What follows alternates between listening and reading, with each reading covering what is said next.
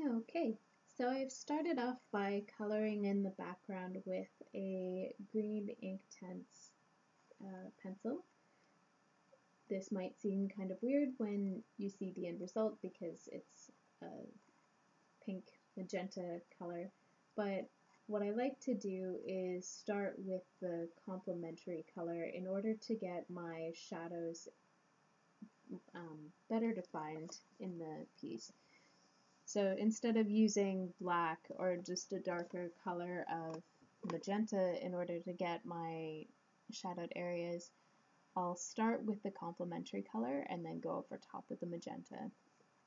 And then if I need to deepen the shadowed areas, I'll put another layer of the complementary color, the green color, and then mix in some more of the magenta and just kind of build up my shadowed areas like that.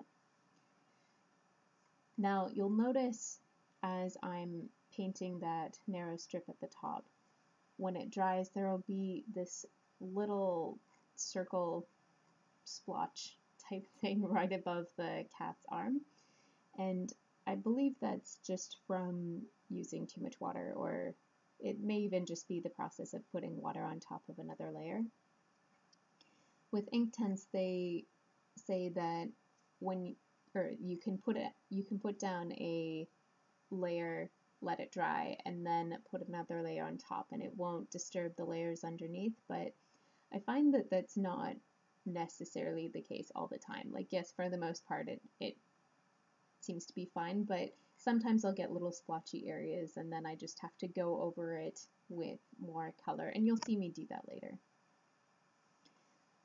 So starting in on the cat, I've used a black Inktense pencil. It's either black or like ivory black, one of the less black ones.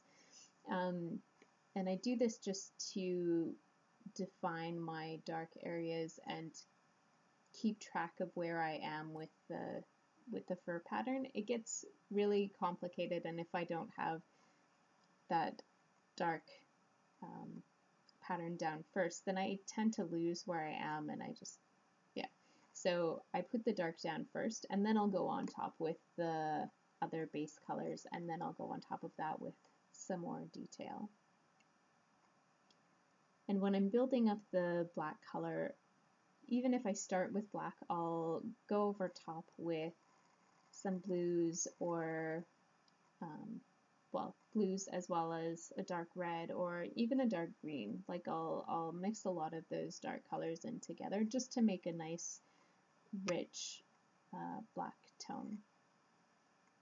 If you leave it just straight black, it looks really flat, and I don't know, it doesn't look quite right. So you always have to either build up your black by using other colors like a dark red, a dark blue, and a dark green, or layer those colors over top of a black color that you've laid down. So now that I have the dark areas defined, then I'm going over that with the oak colored Inktense, and that's just to get a base color in and get rid of all the white, because this is actually quite a dark colored cat, so I don't want to have any white showing through where there shouldn't be any white. So I get the oak down first, and I bring in some reddish tones in the belly, and then I decide that the whole thing looks too purple, so I glaze over the background with a more pink tone. And you can see as it dries, the color does change a little bit, so that's something to watch out for. When you're putting the color down, it is going to change a little bit, so wait until it dries before you keep messing with it. And if you're doing a large area of a solid color, you also want to be careful about how you use your brush. So if you're using a flat brush, you want to go in very even strokes. I did try to use a mop brush to soften out the color, but that didn't really work as well as I thought it would. So it's just a matter of using nice even strokes to make sure that the color remains even. So here I'm darkening up the shadows by using a bit of, that must be a dark blue color, and probably some red and green. I don't know, it was a long time ago when I actually did this picture, so it's hard to tell which colors I'm actually using, but yeah, so I just build up that shadow even more by adding more red, adding more blue, adding more green. And then I come over top of that with the pencils just to better define the details. And now I'm starting to get into the actual detail work of the fur. So I'm going to be using the paintbrush a little bit less. I'll bring it in every now and then just to deepen the color a little bit, but I don't want to smudge the color too much. So the rest of this will be mostly just pencil work.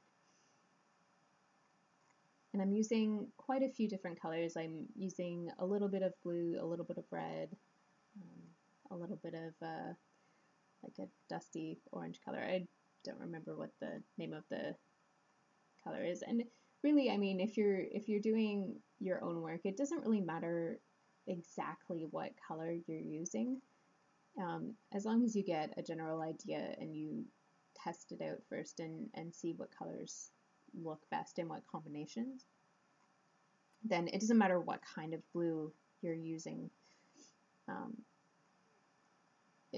Yeah, it doesn't have to be exact. You can still make something look really good without having specific exact colors.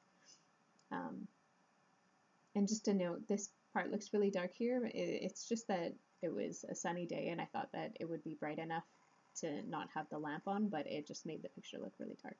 So yeah, I come on top after to just pick out a few little white hairs in the fur and do the whiskers. And that's about it. Thanks so much for watching, guys. We'll see you next time.